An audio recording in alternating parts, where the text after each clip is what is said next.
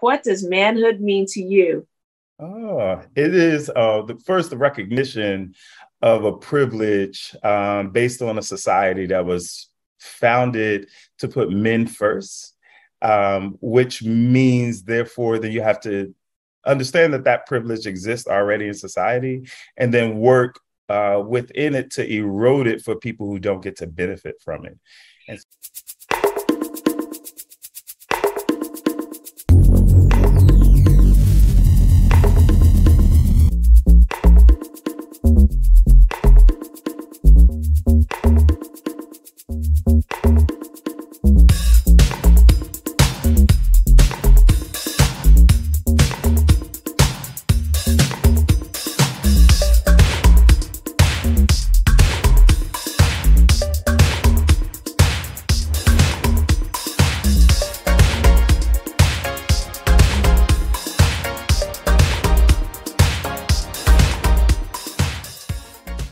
Hi, and welcome to another edition of King Crush Thursday, the series where we highlight and uplift Black men, because frankly, not too many people are doing it. My name is Val Gay, and I am super excited about this brother today. He is, first of all and foremost, I would like to say, he is West Philadelphia born and raised. But he's an educator, he's a creative, he's a dancer, he's a founder. He is the first Black man to receive a doctorate in dance at the Texas Women's University. That's something. And he is an amazing thinker. Please welcome Dr. Iquail Shaheed. Hi, Iquail, how are you? thank you. I'm good. That was such a great introduction. Thank you. I am well. How are you? I'm doing well, thank you. I'm doing very well. I'm so happy that I get to talk to you. And while you are the founder of Dance IQUAIL, you are repping that beautiful shirt and that beautiful company, Philadelphia. I know. Once a child, always a child of Danco, right? Sorry, I can't leave home. So, that is true. I gotta always keep Philly with me and Danco with me.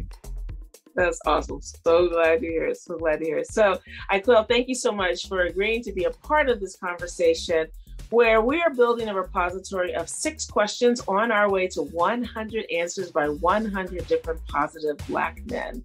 Because our goal really is to shift the narrative about the myopic view that our broader community has, or the broader society, I should say, has about Black men and Black manhood, if you will.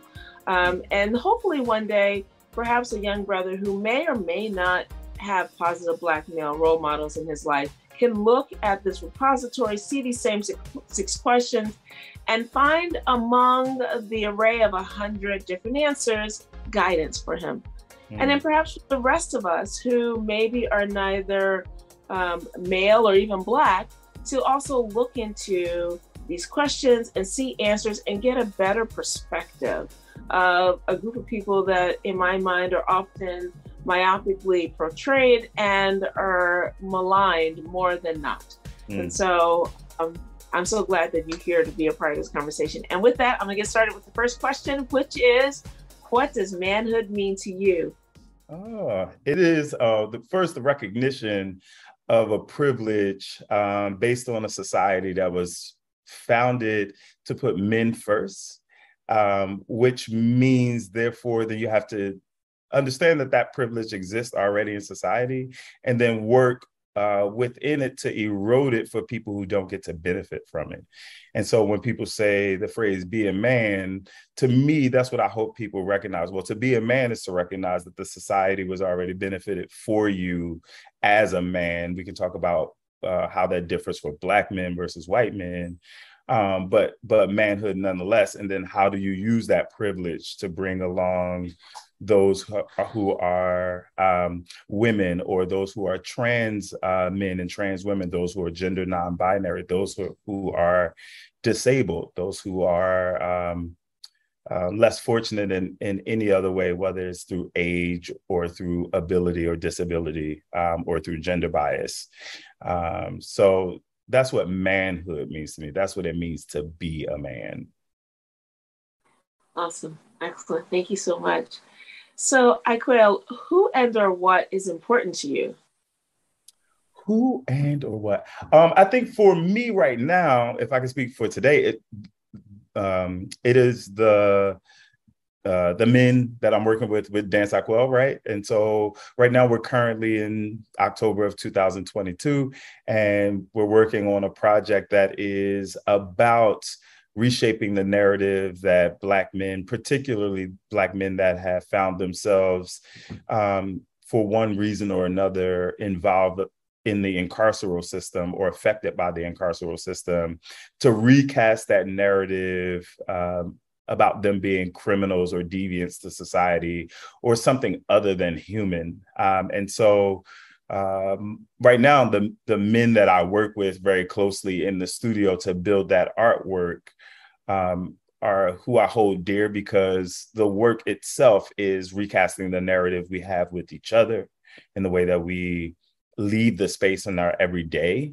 life, that then hopefully the artwork will be affected by it. And then anybody that's watching the artwork or coming into our space will be affected by that. And so then, like ripples in a pond, that work continues to grow and balloon. And then everybody becomes somebody I care about because they are touched by the people who are touched by our process or the work.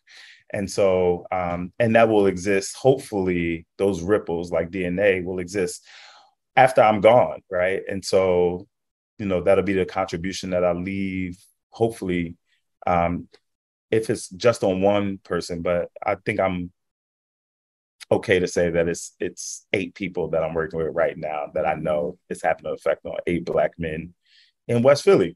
Outside of that, West Philly born and raised. So, you know, Mantua and West Philly and Philly in general are the people I rock with. They're the people I rock for. So that is who I care about right now. Yeah. That's awesome. That's awesome. Excellent. Thank you.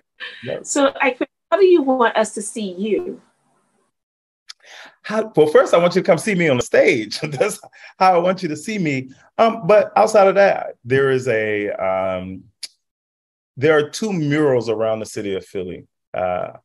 One I'm intimately familiar with as a child, and in fact, when the Red Cross was deciding to claim its space that it currently occupies on the corner of 40th and Powelton, there were controversies because the new building was going up in front of this mural. And I never really understood why I was drawn to the mural, or why people who are older than me at the time had such affinity or reactions to the mural itself being covered. But the mural was as tall as a 4-foot-story above grade house. Right, exactly. That's the mural of a young Black boy standing with, like, in a basketball pose with a striped, you know, shirt on and some blue jeans. And of course he was a boy, but he's 7 feet or 14 feet, however tall that building is. And it says, "I am large, I contain multitudes." And to be able to walk past that mural every day is, I guess, what those things are designed, what messages and representations are designed to do, and symbols. It is to give you it is to give you the understanding of yourself and how you can see yourself and how you can appreciate yourself and appreciate the people around you. So, you know, that's the first and foremost thing. Like, I want people to see me as large and containing multitudes, even though I'm only 5'7". And those multitudes are complex, right? I am, as your introduction graciously said, you know, I'm a doctorate, you know, I'm a PhD doctor, I'm an educator, so I'm tenured, I'm an artistic director, I'm an executive director, I'm on boards, but I'm also fallible. Like, I don't sleep, I don't eat well, I probably overindulge in vices that are self-medicating because I'm dealing with the problems of being a human being and living a human existence. And so, you know, I want people to say, yeah, he was flawed, and he was also, like, hopefully brilliant, or he cared, and he was, you know, dealing with life and all of those things. And I'm neither one nor the other. I'm all of those things. And so I want people to see me that way, but that also dovetails to my second favorite mural. Well, 3. There's a Patti LaBelle mural that I love too around the city. but yeah, I'll stop with that. I want people to see me as a complex, nuanced human being that is large and containing multitudes. That's beautiful. That's really beautiful, and I love him, the little boy. I do too. That's awesome. So, Iquail, what is your epic dream? My epic dream is the thing that will put me out of business. Like, you know, if racism didn't matter, if sexism didn't matter, if homophobia didn't matter, that would be the beautiful place to live, or at least if it didn't matter in West Philly. And so my epic dream is to eradicate those things, right? Specifically from the Black perspective. And that, again, is a multitude, right? So if we talk about one of those things, right? If we looked at life as a spider web, is what we know about spider webs are, we see these lines and these circles, but at each line and circle intersect, there are joints. And spider webs are complex, right? And so you can go either way. And so if you took one line and you got at one joint, it takes a whole spider web to get through that one problem. What do I mean? In order to erode sexism from the Black community, we have to erode the fabrics of white supremacy that held people captive on plantations, and the way that trauma has passed down through DNA for 400 years, in order to educate people, to get people to a ground zero, to understand how sexism is affecting the Black West Philly community, right? And so that's a whole life project that you could do. Or homophobia, same thing, or ableism, the same thing. And so, you know, my epic dream is to, you know, sort of put slashes in that spider web that is the spider web that keeps people running that rat race, right? If I can, one or two slashes across my lifetime that will give people a further advantage and a leg up on eradicating those things. That's what I'm here to do. If I could eradicate it, I will, right? And then I'll figure out something else to do.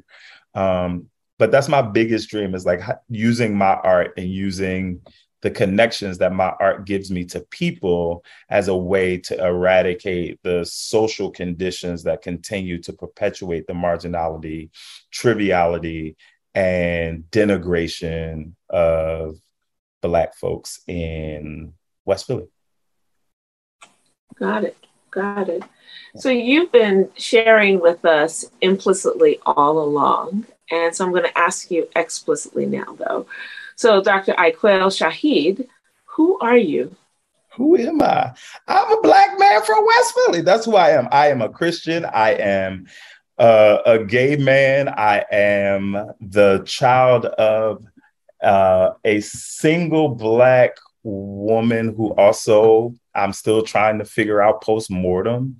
I am the grandson of a single Black grandmother who raised 5 kids on her own without the ability to read beyond an 8th grade reading level. I am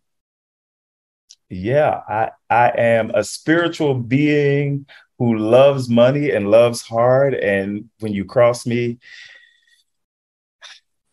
my not so Christianly side comes out. Let's put it that way. But I'm a deep lover of people, and I'm an artist, and I am a human. Yeah. Yes, indeed. Indeed. Thank you. And so here we are already at question 6, which is there anything that you wanted me to ask you that I didn't, or I should have asked you that I didn't? In other words, what did I miss? What did you miss? That's a great question, especially from my interview skills as a, as a researcher too. I think where do I see, if we're talking about men, where do I see these conversations or the identity of Black men 100 years from now? And I think that